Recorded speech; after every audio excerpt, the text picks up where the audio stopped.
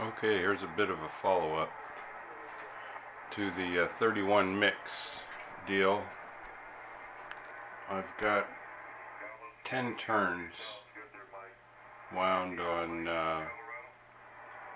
one of those beads, and real quick, here's what I get. I think I'm running out of battery power. I was surprised how well it transferred from the screen. It's hard to tell on this little monitor, and I think I probably need new glasses too. But anyway, 10 turns buys you this. Let me turn this standby here. Listening to the R4B tonight. Lots of static. A couple of guys on 40 meters with big signals there I was listening to. Anyway, here's what 10 turns across that ferrite bead gets you. The markers now are 80, 40, and 20 meters. And at 80 meters, the impedance is up, looks like, I don't know, maybe 50, over 5,000 ohms, let's put it that way. And attenuation looks like about 33 dB,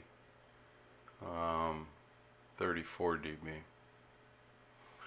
40 meters is the green marker, and here we're talking about 8K ohms as far as impedance goes, and attenuation 38 dB, and then 20 meters is the blue.